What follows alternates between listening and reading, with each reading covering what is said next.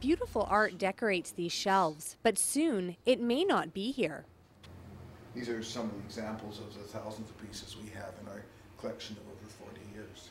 Owner of Appleton Galleries, Ronald Appleton, says he has lost half his business since last July. Cars can no longer turn right onto Hornby Street because of the bike lane that continues from the Burrard Street Bridge. Without any notice, without any consultation, the city decided that for the few cyclists who actually go through this intersection, all the vehicles, all the drivers should go 2 extra blocks.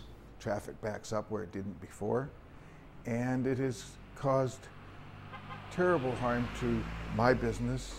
I'm at the stage where I'm ready to retire, and this wasn't the way I wanted to retire. And it certainly looks like the city has imposed an early retirement on me.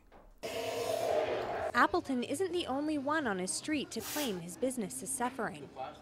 This is an operation of me and my wife, and that's the only way we are surviving nowadays, because she does everything here. She does all the cooking, all the desserts, everything. She makes everything here, because if you have to buy everything nowadays, especially with this thing happening, we cannot make it. Our business went down at least 15 to 25%. We cannot work for nothing. After all, we put 14, 15 hours a day, plus 6 days a week. For what? To accommodate the bikes. With City Council's recent announcement that $25 million will be spent on bike lanes in Vancouver, a couple of questions come to mind. What does the city think about Appleton and Kornakia's claims? And what about all those other businesses that could soon have one of these at the beginning of their street?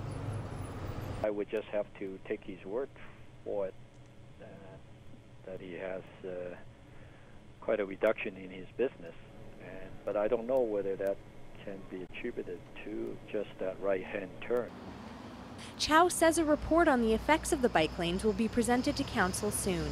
Alison Bailey in Vancouver for BCIT Magazine.